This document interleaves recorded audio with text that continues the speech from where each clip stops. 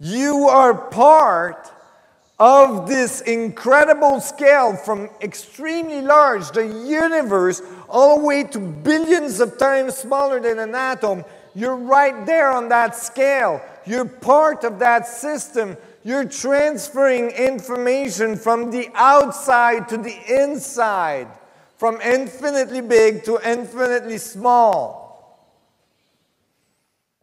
You're embedded into the structure of the vacuum. It's communicating with you, and you're communicating with it. You're part of that feedback. You're like an extension of space looking back at itself and learning about itself.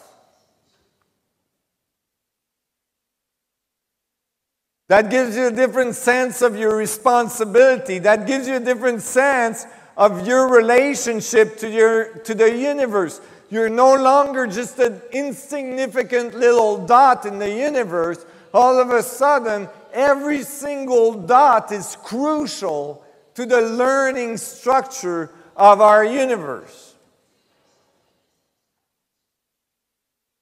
We know that the electrons and positrons that makes up your atoms are appearing and disappearing into the vacuum. This is why there's uncertainty about where they are and where they're going. This is how the vacuum is informed. You're appearing, disappearing, appearing, disappearing, really, really fast at the speed of light. And when you disappear, you're the vacuum. You're informing the vacuum. And then when you reappear, you're experiencing the material world. And when you take your experience, you feed it back to the vacuum. And like that, the vacuum is feeding you back your experience. You are creating that reality. You all following me? Now, you will hear that in the New Age and in the spiritual groups. You create your reality. You'll hear it very especially if you're having a fight with your partner. You created this. It's very convenient in this matter. Well, that is only half of the equation. Because if there's a feedback, if you're informing the vacuum and then the vacuum is giving you back your experience, then reality is creating you as well. So you're creating your reality and then reality is creating you. Because you see, if you only have half of the equation, if you say you create your reality, which is becoming popular, even in the physics community, if everybody created their own reality, it would get very lonely. We would never meet. Everybody would be in their own reality. Going, where'd everybody go? Right? But we have a consensus reality because there's a medium that connects us all, that's making sure that there's organization between all interpretation of reality. So that when you think something, when you interpret reality, then you feed it to the vacuum, then it's modified by everybody else's experience so that when it comes back to you, it's coordinated with everybody else. You guys follow this? Very important part. You can't forget that part. Otherwise, you could say, hey, I'm too hot today.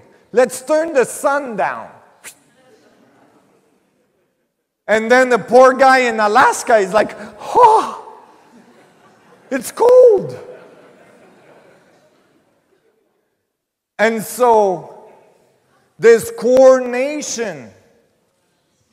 So the concept, you all heard about the butterfly effect?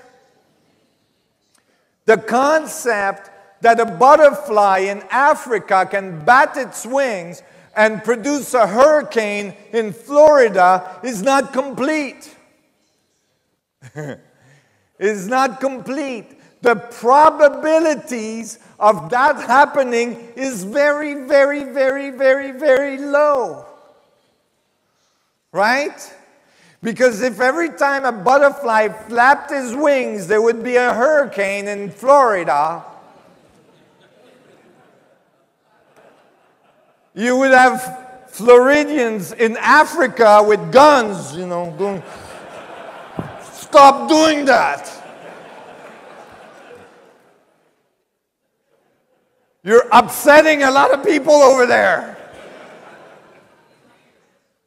No, it would take thousands, millions of butterflies batting their wings together to even produce a probability that a hurricane could be created from it.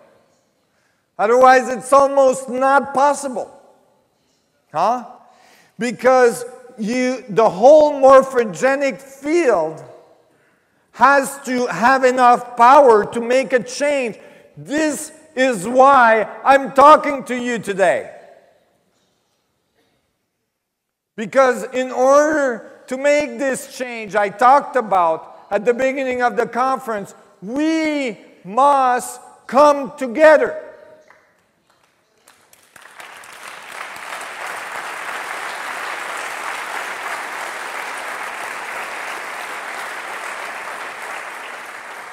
We must gather our forces. We must all come to a different understanding together so that it becomes something in the morphogenic field that has power, so that it can make that change, so that the butterflies start to make a hurricane. And that is because we are all connected in this feedback loop of creation, in this feedback loop of learning. So never, ever, ever forget the second part of the equation. Reality is influencing you. The world is influencing you. As well, that will help you, because some people, spiritual people, said, you know what? I went to all the seminars, even Nassim Haramein, and I read all the books, and I did all the meditations, and I still can't manifest this blue Camaro that I want. What is wrong with me? Well, in order for you to manifest something significant, you have to overcome all of the other manifestations that are occurring from all the other reality. It has to coordinate. So when you're sending information into the vacuum, when you're sending information into the space, then when it comes back to you, it's always a little bit modified. It's not exactly as you would expect it, because if it was, you would stop learning. You would have manifested the ultimate reality for you a long time ago, and you'd be sitting there going, man, this is boring.